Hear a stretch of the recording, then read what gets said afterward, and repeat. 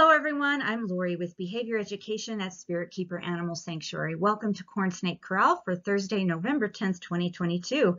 This week I'm going to go over a scientific paper on body condition scoring in corn snakes. It was published in 2021 in the Journal of Animal Physiology and Animal Nutrition, and this is going to give you a glimpse into what my patrons get to do once a month if they choose. We do a research coil every month where ahead of time I give people a podcast to listen to, a video to watch, or a scientific journal article to read. And then during our Zoom live session, I do a brief overview of whatever the subject of our discussion is, and then everybody gets to ask questions and we talk about it. So we're going to talk about this paper on body condition scoring in corn snakes. And if it's something that you enjoy and would like to see more of, consider becoming a patron, because we do this once a month and that is open to all of my patrons. So the location of this research and the subjects involved in this research were 22 corn snakes, Pantherophis guttatus, at the Auffangstation für Reptilien in Munich. That's in Germany. In English, that stands for the Reptile Rescue Center, or RRC. And 3 veterinarians examined each of these 22 snakes using the body condition chart that we're going to go over here. Researchers during this study looked at body condition index versus body condition score in these 22 corn snakes. A body condition index is something that requires a mathematical formula to come up with. So it's residuals from a regression of body mass on body length. These things are calculated with a mathematical formula, and so you're getting an objective number of all of the animals that you assess this way. However, as you might imagine, it's very difficult to calculate in the field. It isn't very fast. It's going to require at least a ruler or measuring tape and a scale, perhaps other instruments, in order to get this done. It can give false information in the case of a snake that has a larger than normal body mass. That means they're heavier than they normally would be, and that might be because they've recently eaten a large meal, or it's a female with eggs, or the animal has a tumor or an abscess, which is causing them to weigh more than they actually would if that wasn't going on within their body. And that can skew these results because the calculations are done based on a formula that incorporates the weight of the animal with other measurements. The body condition score, on the other hand, is a little bit more practical method of determining body fat or evaluating the body fat on a corn snake, because it uses visual assessment and manual palpation. That means that the veterinarian or keeper can visually look at the animal and feel the animal and make a determination based on a chart you're going to see as to what condition the animal's in. The issue with this is it's subjective. So while we're using mathematical calculations in the body condition index method, this method is more subjective because it is based on what the individual assessor thinks the body condition score is. However, the chart has been developed to help guide assessors, and if you repeat it on the same animal several times and you use multiple assessors, or the same assessor repeats it multiple times on the same animal, you can come up with a pretty accurate body condition score. It's easy to obtain with pets, it's quickly done, and it doesn't require any mathematical formulas or special measuring tools. But again, it is subjective versus objective. The chart you see below is the body condition scoring system that researchers in this paper, based on manual palpation of the spine, manual palpation of the area between the vertebral, spinous, and transverse processes, the ribs, and the neck of each corn snake. So if you look at this table, it is based on a score of 1 out of 5, 2 out of 5, 3 out of 5, 4 out of 5, 5 out of 5. So 1 out of 5 is emaciated, 5 out of 5 would be obese. So they're looking at the spine as far as the spinous process. I'll show you what that is in just a minute. They're looking at the spine as far as between the spinous processes and the transverse processes. They're looking at the area around the ribs, and whether the ribs are visible or palpable or not, and they're looking at the neck and the shape of the neck. So I am going to show you a little bit of spine anatomy, and then I'm going to show you a chart that I came up with that might explain this a little bit easier. So the spinous process are the parts of the vertebra that stick up. And if you're looking at your snake from the side, so I've overlaid a little picture of normal here. This is my snake.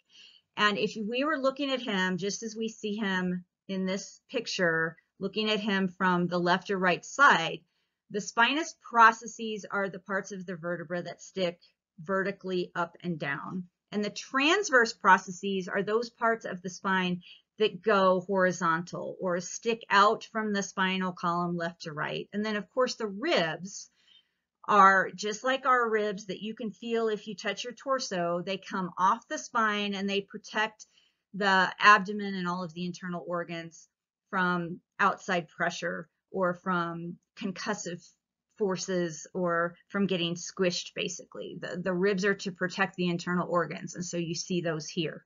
And then if we were looking at the snake with the snake facing us, so the head of the snake is crawling directly towards us, again, the spinous processes would be sticking straight up and down like a shark fin, and the transverse processes would be sticking out horizontally from the sides of the spine like wings. So I came up with this chart based on the researcher's chart because I thought it might be easier for you guys to visualize. So the body condition score is at the top. 1 is complete emaciation, and then 5 is obesity. And it goes from 1, 2, 3, 4 to 5. However, researchers in this paper said if the snake wasn't quite a number 1 or quite a number 2, they had some half steps in here. So let's say you're looking at the spinous process. That's the part that sticks up vertically, and you can visually see it sticking up and making the skin push out, or you can feel it really easily without putting any pressure on. Then that's sharp, and that's an emaciated snake. You shouldn't see or feel the spinous processes sticking almost up through the skin. And then number 2 would be those are easily seen and felt, but it's not quite as obvious as a 1. If there's something in between, they're saying they're calling it a 1.5. And if we look at the other end, let's say that the spinous processes are not palpable with normal pressure, but if I really, really push down hard, I can feel them there under the skin. Then they're calling it a 4.5, because obese would be no matter how hard you push on that snake's back, you're not feeling the spine. It's so obese and got so much fat around it. If the spinous processes are sharp, that's emaciated. If they're easily felt and seen, that's a 2. If they're palpable, that's in the middle, that's a 3. If they're palpable, but only if you push down and you start squeezing with pressure, that's a 4. And if you just can't feel them at all, no matter how hard you're squishing on that spine, the snake is obese. So that is feeling for the actual bone. Now, this area between the spinous and transverse processes is going to be muscle and tissue between the hard, bony parts of the spine that you're visually looking for and you're feeling for. So if that area is concave with no musculature palpable or visible, the snake is emaciated. And concave means sunken in. And you'll see that in a picture from the paper that I'll share with you in a minute. So if the spine is sticking up and the area on either side of the spine is sunken in, that is emaciated. There are 2 back muscles on either side of the spine, the longissimus dorsi, and you should be able to feel those, and they should be toned. And so if you're not feeling or seeing those, and you just have indentations like ditches on either side of the spine, that's emaciated. Number 2 would be if you've got that concave area, those little ditches, but you can feel some muscle, that would be a 2. If it's perfectly straight, that would be a 3. If the musculature is prominent, which means now it's kind of starting to stick up, then we're starting to get a little chubby. And if it's convex or completely, the muscles on both sides of that spine are sticking up, and you might see now instead of the spine, you've got like a ditch going down the middle between those 2 long back muscles. That's because so much fat has built up on either side of the spine. It's causing a little indentation in the middle of the snake's back. Or you may see, depending on the species, and in corn snakes, it sounds like they're saying that it may look more like a loaf of bread, like the whole thing is just so round that there's no indentations anywhere, and no matter how much you squish, you're not feeling any bones in there. That would be obese. So the same with the ribs. A 1 would be if they're sharp and prominent and you can easily see the ribs and feel the ribs, that is emaciated. Versus I can't feel the ribs no matter how hard I push, and I can't see them, that's obese. And then if the neck is slender, that's a 1 to 2. If the neck is straight, that's a 3. And if the neck is broad, in fact, in a corn snake, let's say the neck is broader than the head, that would be starting to get obese. Now, in this paper, the authors are saying that ideal was 2.5. So I'm not sure why they didn't say 3, since 3 is right in the middle between 1 and 5. But for this particular paper, these authors said that ideal was 2.5 for the corn snakes. Now here's a photo provided in the actual paper. This was the most emaciated corn snake in their group of 22 with a body condition score of 1.5 out of 5. And if you look here, you can see, like, I can't touch this snake, but I can see that the spine is prominent. Like, visually, I can see the spine sticking up, and you can see that there is no muscle on either side of the spine. It's sunken in on both sides of the spine.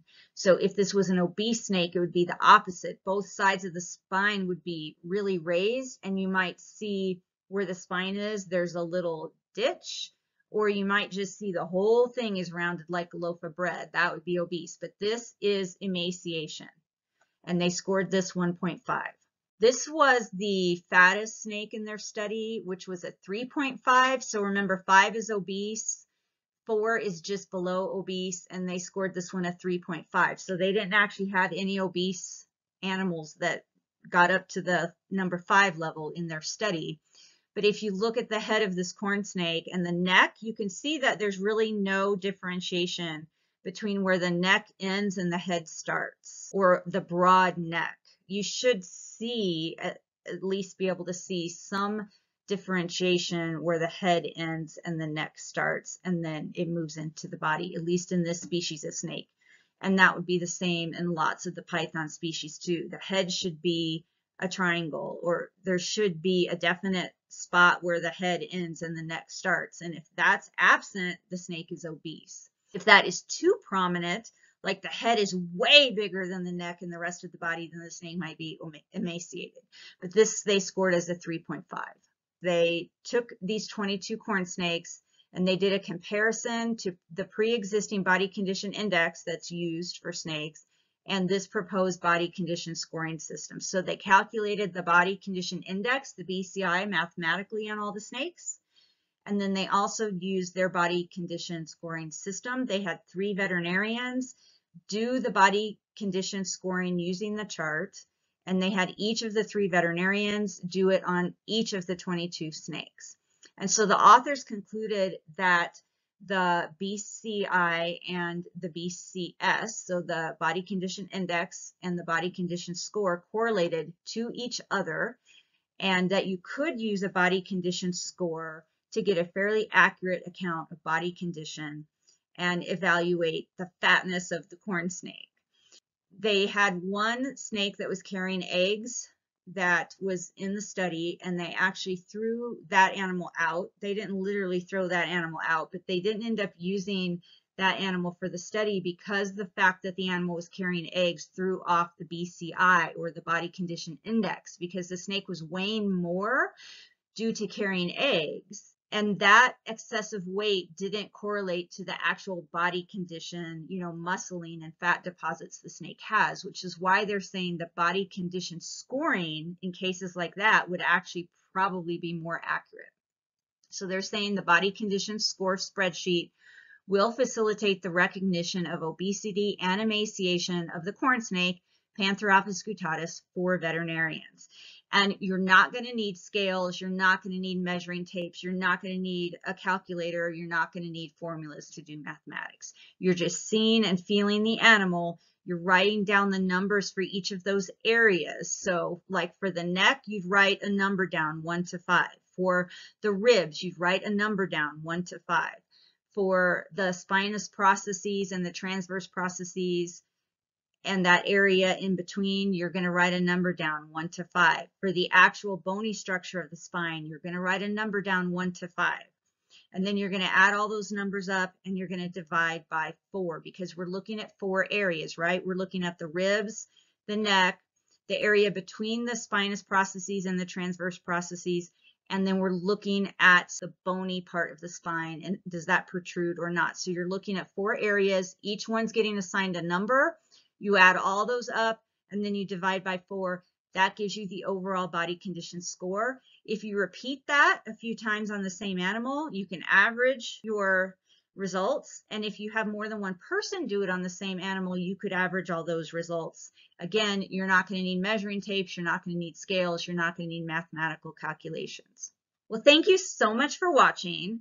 Let me know if you would like to see us do some actual scoring of corn snakes here. And until next time, please remember to always be kind and love your animals.